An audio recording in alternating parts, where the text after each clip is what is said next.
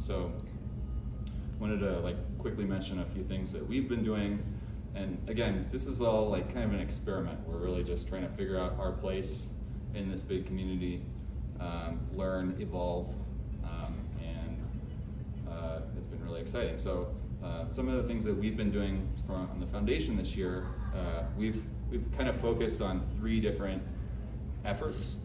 So one effort is a program that we created ourselves called Book Mode, and really simple. The premise is super simple. It's basically kids need more exposure to books, and the more we want kids to grow up learning. We want kids to grow up wanting to read for fun. That reading is not just a thing that you do because you're forced to, but it's a fun activity that everyone should be doing. So the more access they have to books, the better. So literally giving kids Kindles. That's the program. So we've kind of we've done one round of this. We're about to do a second round where we take a class of 2nd graders and we give each student in the class a Kindle, and they have access to thousands of books that Amazon gives you for free, and it's just this awesome thing. So the more kids that have Kindles, the more kids will grow up learning how to enjoy reading. And like I said, we've done one round of this so far. We're going to do a second round in November with the whole 2nd grade class at Sierra House, and it's pretty cool. Operationally, it's cool as a foundation to run a program and kind of learn how not only to come up with an idea, but it's kind of a little bit of it's a company journey as well to figure out how to organize everything and how to bring in support and how to work with all these different entities in the community. The second initiative that we've been working on this year is a fellowship program. So we wanted to find ways to support high school grads that are going into college. So we created a fellowship program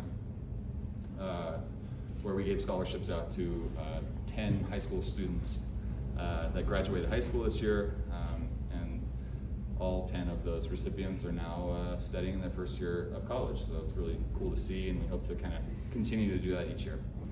And then the third program that we've been implementing this year for the foundation is a grant program. So we literally just, in a nutshell, we literally just kind of opened up an application process for people, programs, organizations, really anyone that wanted support for a program that kind of fit our mission.